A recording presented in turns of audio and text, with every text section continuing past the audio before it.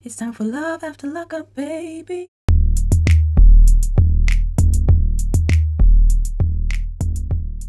Lindsey and Scott, I know. I never thought I'd say that again. Yes, so they just decided to give us a little update, and I'm sad they didn't actually show us Chanda and Tyrese because they're from the same season as well. I would love to know what Chanda is up to. Last we saw her, she was being all awkward and weird. She'd lost a lot of weight. She was plucking things and doing gardening, and she seemed very out of it and very zen and very, I don't know.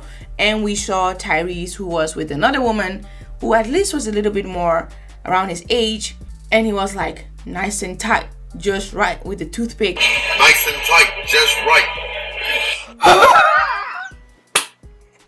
And I really wanted to see what that relationship ended up looking like. But hey, maybe we'll be surprised and see him. Because not to mention Jessica and Maurice, child. I heard Maurice is back in prison, which is just terrible because they have a little, what is it, baby boy together. But yeah, I think they just didn't want to be part of the love after lockup, life after lockup situation anymore. They were doing well for themselves until they weren't. With him in jail now. I don't know how that situation is going, but we didn't get an update on them. And who can forget Heather and Dylan? Yeah, Dylan is back in prison as well. He was doing a business. I hope this is not the same thing that happens to John in the end. He seemed to be doing very well, had a business, and a lot of people were like, he's allegedly a con man, always will be a con man. But it was so promising. It looked so promising, and we thought that he would go on the straight and narrow. But there was some interesting stuff in the mix. So now he's back in prison as well, and he's with a new chick. I think it's his fiance, and she's just waiting. So yeah, I think there's not much of a story you can make out of that. But yeah, we didn't see an update on these people, which is fine. It's none of our business. It's not our life. But I hope they all get the restoration that they need. Was she also an ex-inmate? Something like that. It was ratchet. And yeah, maybe we'll see them in the next season. I do not know.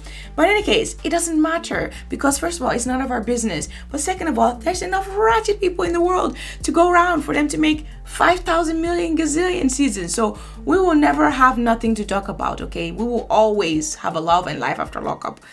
Yeah. Until the day we don't. But you know, for now, I think they're definitely gonna be making some seasons because it is popular and we love it. So in any case, let's see what Scott and Lindsey have been up to.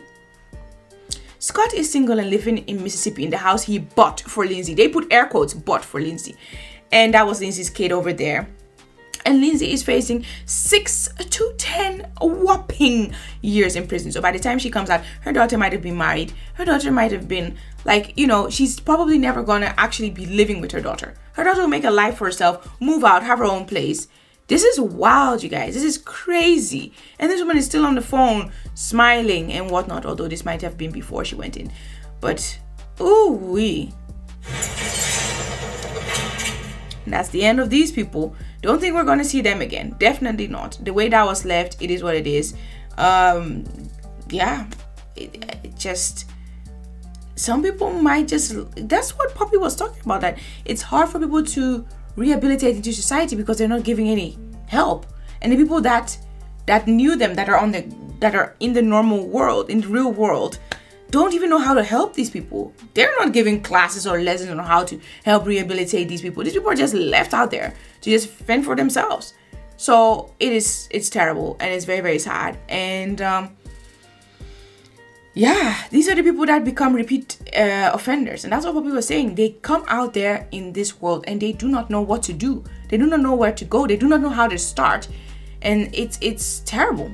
It's actually terrible and it's sad. It's very sad. There are a few that make it through, but others are forever inmates. It's just a revolving door. They just keep going back in there. And not a child, not a cute child, not a good life, not a good person loving them, not that freedom, not the, smell the roses, it's amazing out here. None of that is good enough to help them stay out of trouble. It's very sad. What did we learn from this couple? And was it a pleasure meeting them? No, absolutely not. Nope. Nope, bye. It definitely wasn't. They gave us a lot of stress. But yeah, what did we learn?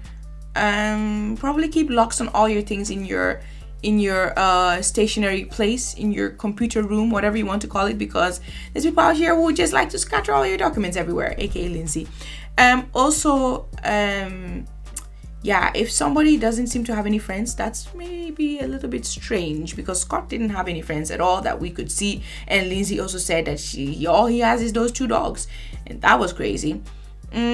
Don't be a mom like Lindsey's mom, who just let everything slide as she was throwing all his stuff out, and all his stuff was out and she was just all over the place, just chucking everything onto the lawn, and she said nothing, went into her car and skedaddled out of there.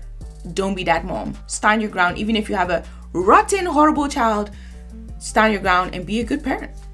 In any case, I don't only do Love After Lockup, Life After Lockup. I have various videos on here. I have hundreds of videos on a whole lot of topics. So if you want to see what I'm talking about, anything and everything pertaining to life, go to my playlist and just browse around.